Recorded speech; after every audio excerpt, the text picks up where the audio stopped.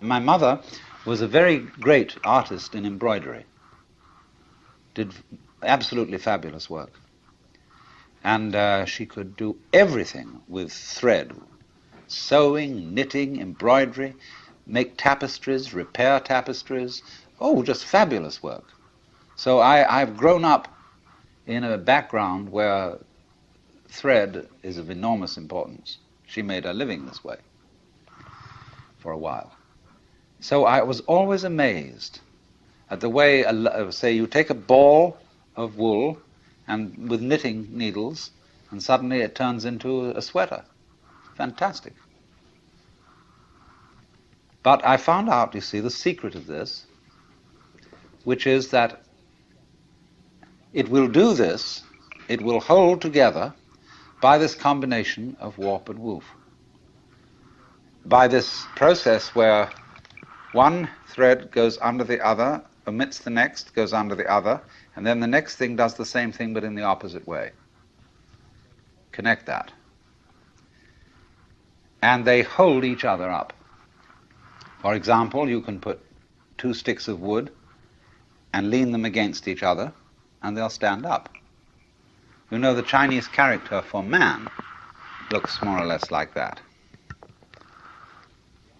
And although this is simply the brush form, the brush abbreviation of what were originally the legs of a little human stick figure. There's a story that Japanese children sometimes learn from their mothers, that the reason this is the character for man is that two sticks lent together, as I described, will keep each other up, and the one depends on the other. It's mutual. And so in the same way, the existence of human beings depends on our supporting each other. Without that, no one of us can exist. But that, which may seem a little trite, a little sort of moralistic and so on, but it is absolutely fundamental. That anything that there is, whenever we can say that something exists, existence is a function of relationship. Motion itself is a function of relationship. For example, forgive me if some of you have heard this one before, but it's a very important basic lesson. If there is only one object, one small ball in the middle of endless space, nobody knows whether it's moving. Because you can't tell whether it's approaching anything or whether it's going away from anything, because there's nothing else. So in that state of affairs, no motion exists. But if we introduce a second ball into the picture, and the two either come towards each other or go away from each other, then we can say that both of them, or either of them, is in motion. We can't decide which is the one that's doing the moving, because it could be one, could be the other. Now we'll put three balls into space, and we find two of them staying together and the other one going away. Now it's up to the two of them to decide whether the other one is going away from them or they are going away from the other, because two is a majority in this case. And the vote always, of course, goes to the majority, the universe being basically a democratic organization.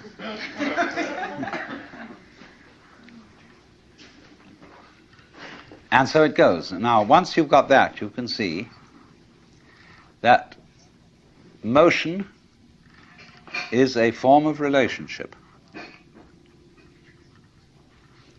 All right, let me put it in another way. Energy is a form of relationship. If the universe is basically a play of energy, then you can say energy and relationship go together. Now, what is this saying? This is saying that being, existence itself, is relationship. let's look at it in several other ways. You know the old question: if a tree crashes in a forest and there is nobody around to hear it, is there a noise? This question has been discussed in many futile ways. But noise, basically, is a state of affairs that requires an eardrum and an audio nervous system behind the eardrum. When the tree falls, it makes the air vibrate. If there is anywhere around an ear with the appropriate nervous system, there will be a noise, because noise is a relationship between motion in the air and ears. If there is not any ear around, there won't be any noise, although there will be vibration in the air. And if there is some instrument around, such as a microphone attached to a tape recorder, which is a mechanical copy of a human ear, then, according to that, there will be noise. There will be a vibration. In the same way, let's suppose the sun sends out light into space. Now, the space surrounding the sun will be black darkness, as if there were no light in it, unless a planet happens to float by. When a planet floats by, there will be light.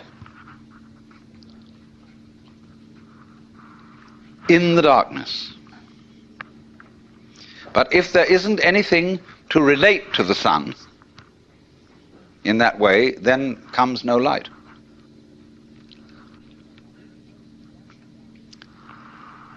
Now this goes right down to the root and ground of everything. It goes down to the essence of your nerves, of your whole being, that it's all an interdependence. And that's why one of the basic symbols of the universe is the Chinese yin-yang symbol, which you know is a circle with an S curve in the center. One side of the S is black, the other is white. And so it makes, as it were, two commas or two fishes. And the eye of the fish is the opposite color. The white fish has a black eye, the black fish has a white eye. And these things are going like this, see? Curling in on each other. Now this thing is called a helix, and that is the fundamental form of the galaxies. The great nebulae we see out in space are doing this, curves. And this is basically too the position of sexual intercourse. This is lovemaking. And this is, you know, when you hold hands and so on. This is it. But there are two involved, and the two are secretly one. Now, this is what I really want you to understand. To get into the unitive world, underneath, underlying, and supporting the everyday practical world, there have to be certain alterations in one's common sense. Now, there are certain ideas, and beyond these ideas, certain feelings that are difficult to get across, not because they're intellectually complicated, not at all because of that, but because they're unfamiliar. They're strange. We haven't been brought up to accommodate them. In exactly the same way that in past times, people knew that the planets were supported in the sky because they were embedded in spheres of crystal. And if they weren't embedded in spheres of crystal, and of course you could see them because you could see through them, they would fall down on the Earth. And now when astronomers finally suggested that there were no crystal spheres, people felt unbelievably insecure. See? They had a terrible time assimilating this idea. Now, do you see what it involves to assimilate a really new idea? You have to do quite a flip. For example, there's some people whose number systems only account for quantities. 1, 2, 3, many. So they don't have any concept of 4 corners to a table. See, a table has many corners. And a pile of pebbles is, in that sense, equivalent in manyness to the 4 corners of a table. Now they have difficulty, you see, in beginning to assimilate the idea of counting through and numbering all those corners or all those pebbles. But we've done that. And so to us that is perfectly simple. But imagine the kind of mentality, the kind of person to whom that is not simple at all. Well, now, in exactly the same way, there is here what I'm trying to explain, a new idea that most people don't assimilate. And that is the idea of the total interdependence of everything in the world. The Buddhists in Japan call it Jiji-muge. Jiji-muge. Between thing and thing, between event and event, there is no block. And they represent this imagistically as a network. Imagine a multidimensional spider web covered in dew in the morning. And every single drop of dew on this web contains in it the reflections of all the other drops of dew. And of course, in turn, in every drop of dew that one drop reflects, there is the reflection of all the others again. And they use this image to represent the interdependence of everything in the world.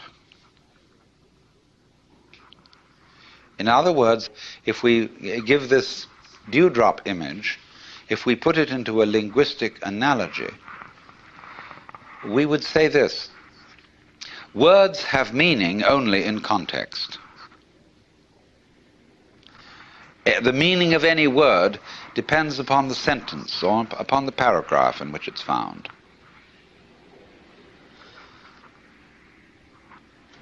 So that if I say, this tree has no bark, that's one thing. And if I say, this dog has no bark, that's another thing. So you see always that the meaning of the word is in relation to the context. Now, in exactly the same way, the meaning, as well as the existence of an individual person, an organism, is in relation to the context. You are what you are, sitting here at this moment in your particular kind of clothes, and with the particular colors of your faces and your particular personalities, your family involvements, your business involvements, your neuroses and your everything. You are that precisely in relation to an extremely complex environment. So much so that if, let's take for example this piece of wood that forms a support to the beam out here. Now believe me, this is true. You can see that has little nubbles on it and so on. If it were not the way it is, you would not be the way you are. The line of connection between what is, it is, and you are is very, very complicated. Also, we could say, if a given star that we observe didn't exist, you would be different from what you are now. I don't say you wouldn't exist, but you would exist differently. But you might say the connection is very faint, is something that you don't ordinarily have to think about. It's not important. But basically it is important. Only you say, I don't have to think about it, because It's there all the time. See, for example, the floor is underneath you all the time. Some sort of floor, some sort of earth. And you really don't have to think about it. It's just always there. It's always around. If you become insensitive, you stop thinking about it. But there it is. And so in the same way, our subtle interdependence with, mind you, it's not just our plain existence. It's the kind of existence we have is dependent upon all these things. Also our plain existence, but that gets way down. But the fundamental thing is existence is relationship. In other words, if my finger up here is all alone and the wind doesn't move and nothing touches it, it stops knowing that it's there. But if something comes along and does, immediately it's aware that it's there. So,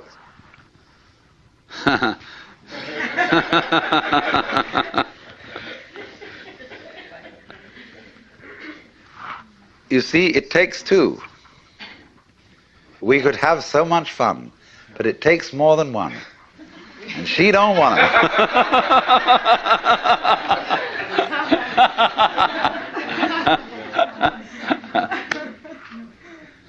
But in this way, you see, what we call duality, you can see, can't you, how duality is fundamental. It takes two.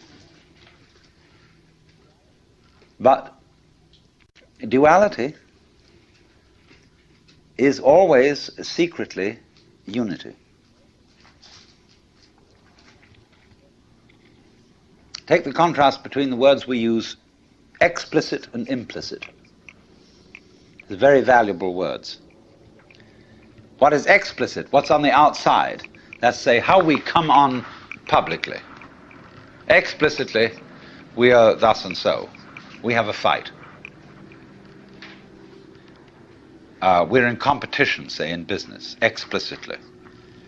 But implicitly, we've worked this out, that we've agreed in a secret way that nobody knows about, that this competition is extremely valuable to both of us. Now, take it politically, for example. Let's take the situation of Russia versus the United States.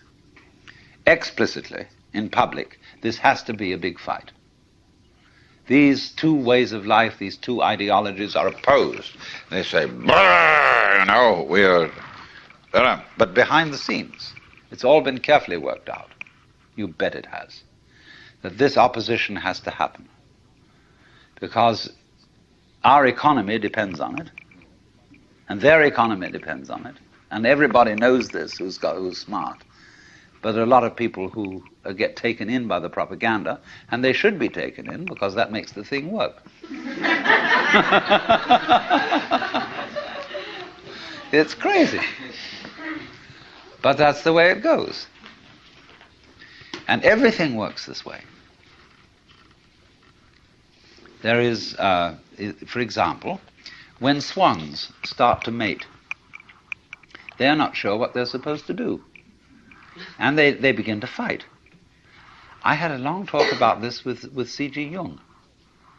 He lived on the edge of Lake Zurich, and he had a little summer house right on the water's edge, and there were many swans there. And I was getting up at the end of a conversation with him, and we were beginning to walk back to the main house, and I said, "Isn't it true that swans are monogamous?" And he said, "Yes, they are." He said, "Do you know, I have had most interesting relationships between these swans and many of my female patients who thought they were homosexual." I mean, Jung wasn't a sexual snob. I mean, he understood all the legitimacy of all kinds of sexual variations. But he said it has been a point of departure for our discussions. And he said it's a very funny thing that when they begin to mate, they start fighting.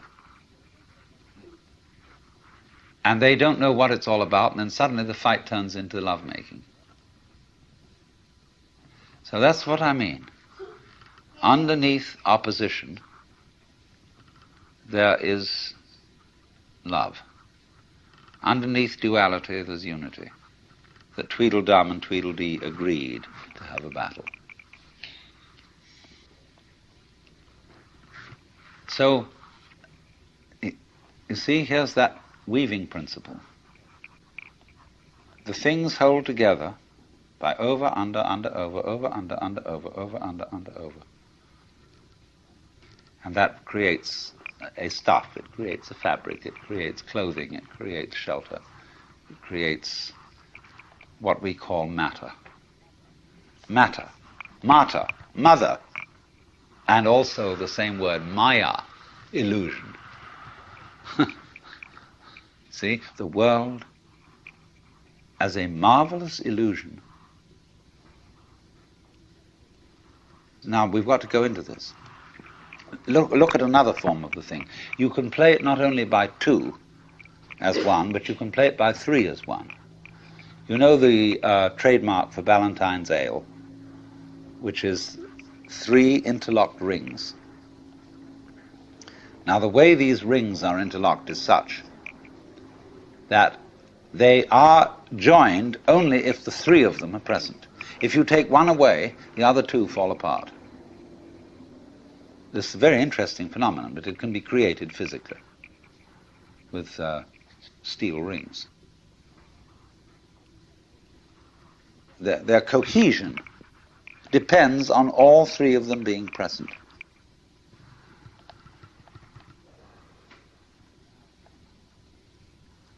Now, we have tried scientifically to understand the world and explain its mysteries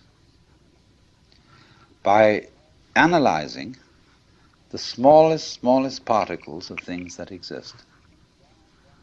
Inquiring down, what is this thing we call flesh or call steel or stone? What is it made of?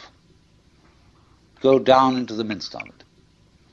And that's given us a certain understanding. But only half of the understanding. Equally important is not what is the tiniest particle, but in what context is the tiniest particle. You see? In relation to what is it? Just as the word bark, as I showed you, has different meanings in different sentences, so cells, molecules, atoms have different properties in different contexts. So what the scientist equally needs to study is not simply what is anything when very, very minutely analyzed, but where is it? When is it? That makes all the difference. So do you see that a lot of people who get anxious when they hear that everything is relative have no need to get that anxious. Relativity isn't some kind of slippery morass in which all standards and all directions get lost. Relativity is really the soundest situation that there is. See, it's the one supporting the other. It's this thing. Do you know this? This is wonderful. X marks the spot. Imagine this going on and on. Supposing my finger were indefinitely long, both fingers, and they were doing this. See, they're just crossing each other. Now, on one side of it, it's a pair of scissors, and it cuts. What is it on the other side? Why, it's opening female legs, saying, please come in. This utter softness, utter receptiveness. On the other side, it's but on this side, it's please, please, please, please, yes, welcome. And everything's based on that. See, it's this way, sharpness, teeth, biting, spines, crab shells, all that kind of thing, you know. On the other side, it's the melting softness of life. See?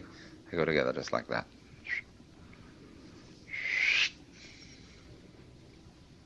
And goodness knows what it is on these outer two sides. I haven't thought about that yet. So, if you see that, if you get that principle, you can feel yourself not sort of just rattling around in the world as a kind of, somebody who's been stuck down there. But you can feel yourself going on in absolutely exact relationship with everything around you. And this is very beautiful. It isn't just that you are here looking at what's out there, like you might be photographing it with your eyes. It's that if that there wasn't there, you wouldn't be here. The outside thing that you see and the inside thing that you are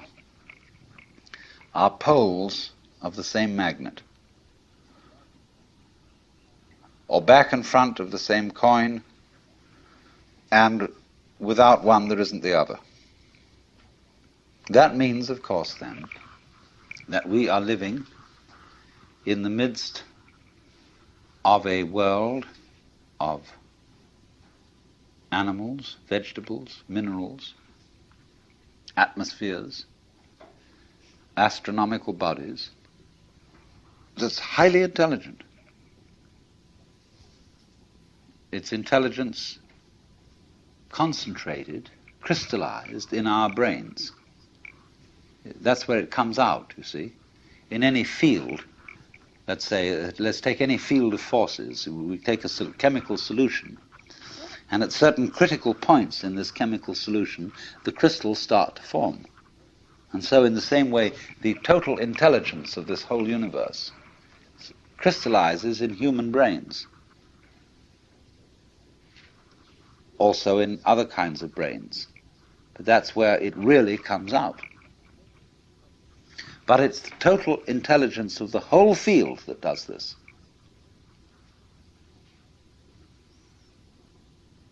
So we go with the whole thing, interdepend with it. We don't live in an environment which is just rock, just air, just atmosphere and so on. The environment's only like that when we think about it analytically and try to explain it. But when we think of it isn't just rock and air, see, but those things go together. When you see the interconnectedness, when you see in the simplest way how flowers go with bees and other insects, they don't live without them. Humans go with cattle. They don't exist without them. Plants, etc., etc., etc. When you see the intervals, the significance of the relationships between these things, it's only then, when you see that you are aware of the melody. Go back to the illustration I gave of the person who can't hear melody, who's tone deaf. He hears only a succession of sounds because he's not aware of the intervals. Now, most people are brought up to be tone deaf in respect to their own existence and the rest of the universe. They don't see the relationships. They're not aware of the unity. And so, once you spot that, you spot how everything goes with the thing, that you are one end and that out there is the other end, and they really go together, then you may be said to be living a harmonious life.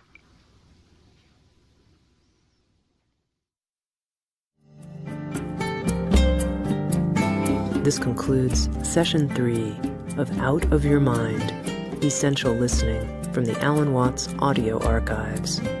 Our program continues with Session 4.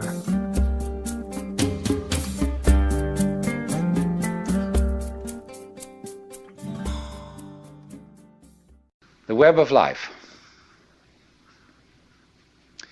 Let me try from the first to indicate the point that we're aiming at. The point is this, that human consciousness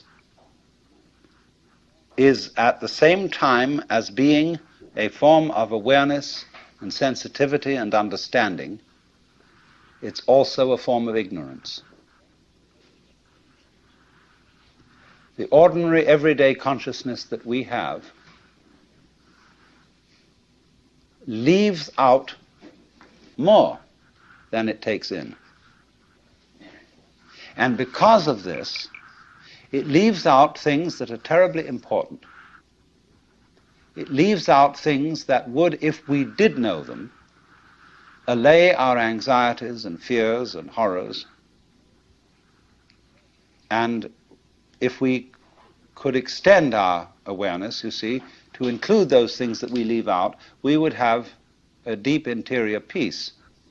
Because we would all know the one thing that you mustn't know, you know, according to the rules of our particular social game. The one thing you mustn't know, that's really not allowed, that is the lowdown on life. And the lowdown, on the one hand, means the real dirt on things. But the lowdown is also what is profound, what is mysterious, what is in the depths. And there's something left out. And our everyday consciousness screens this out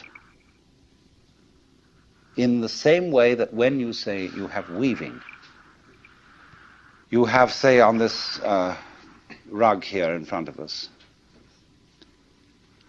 when the black finishes here, the black threads will go underneath and then appear again over here, then they'll go underneath the white, and then they'll appear again over here, you know?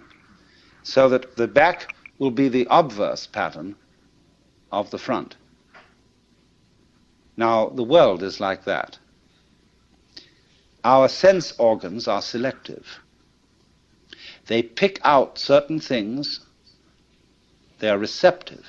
For example, we have a small, small band of what you might call a spectrum of light, of sound, of tactile sensation, and so on, to which the human organism is sensitive. But we know that outside that small band, there is a huge range of vibrations to which we have built instruments that are sensitive. Things like cosmic rays, ultraviolet rays, gamma rays, hard X-rays, so on. They're all outside the band of our spectrum. And obviously, there are things that are outside the range of our instruments. We may build new instruments someday which will evoke, bring into our consciousness other orders of vibration altogether. But yet, as yet, we don't know about them. So you could imagine, you see, the universe is a vast, vast system of vibrations and has infinite possibilities. All these vibrations, you know, are like the strings on a harp.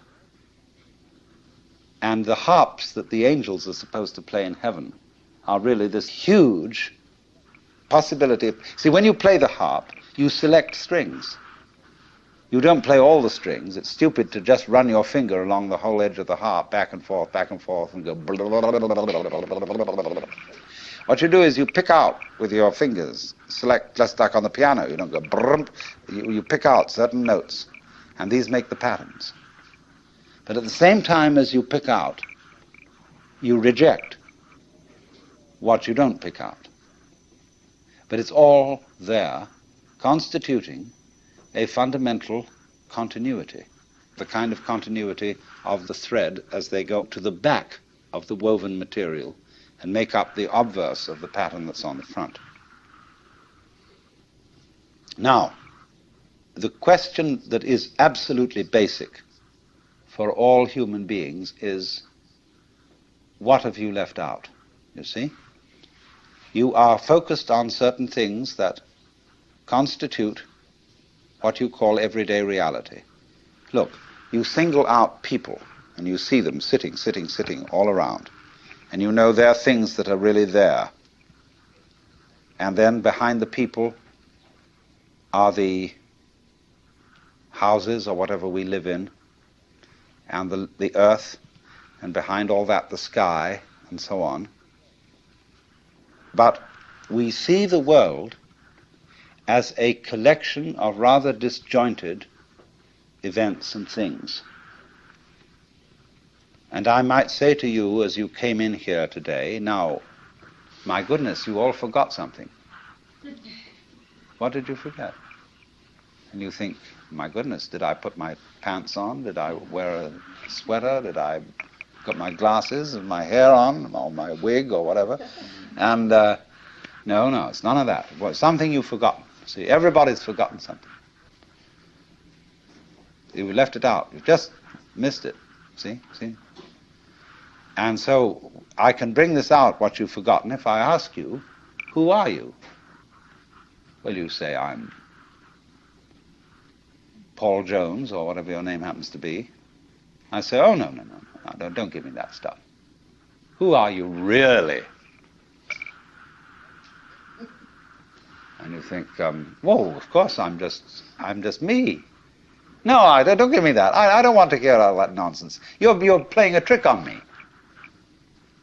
Really, deep down, who are you? I don't know. Well, that's the thing to find out. That's the thing that's been forgotten. See, that's the underside of the tapestry, the thing that's been left out.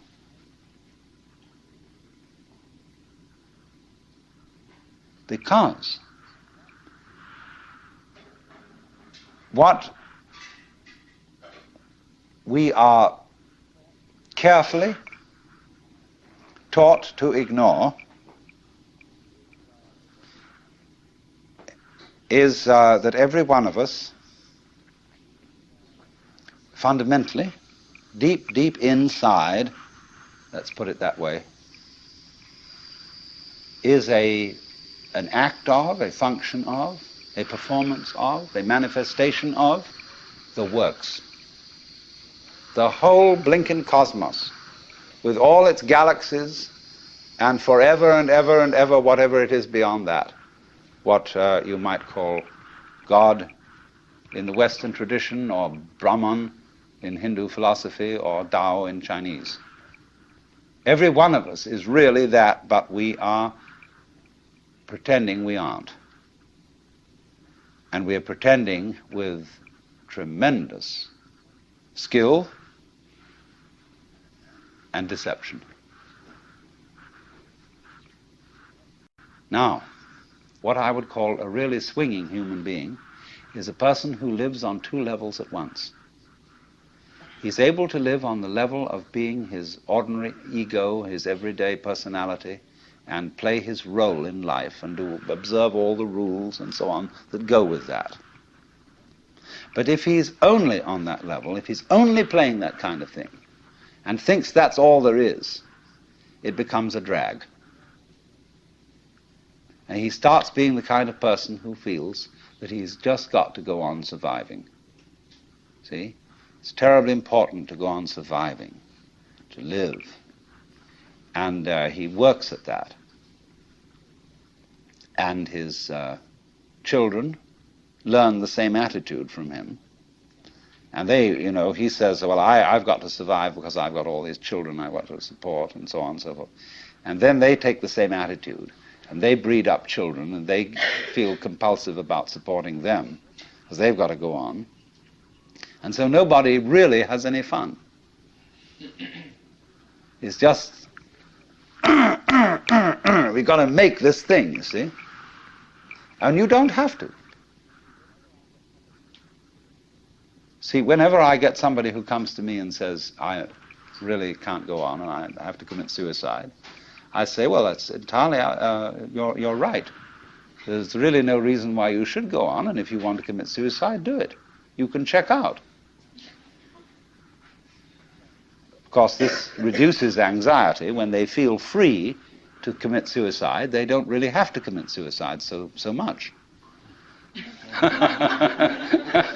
You know, you can commit partial suicide.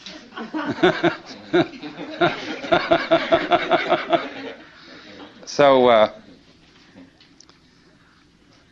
the sense that you just have to go on living, see, that life is a must. When you say to anything spontaneous, see, life is spontaneous. It happens, in the words of the Taoists, Zheran, which means of itself so. That's their Chinese expression for nature.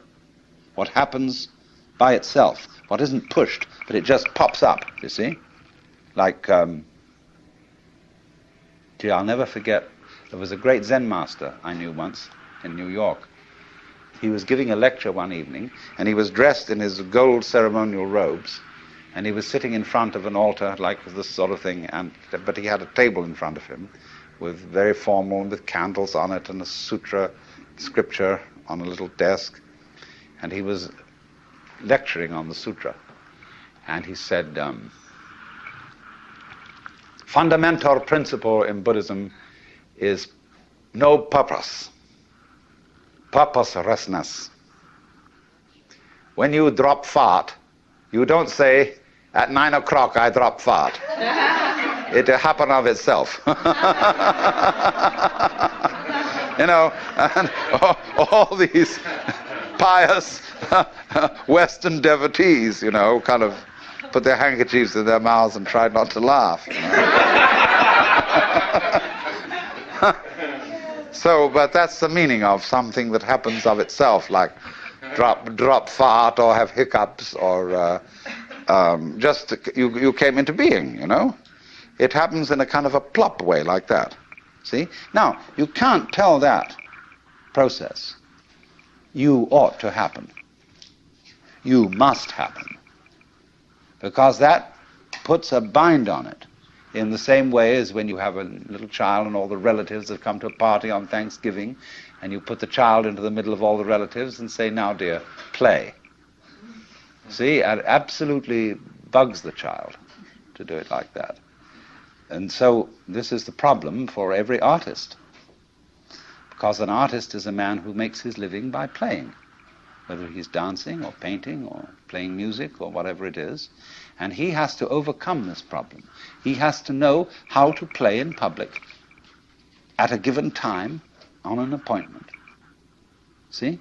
Now that's not an easy thing to learn. But when you catch on to the trick of it, you can do it.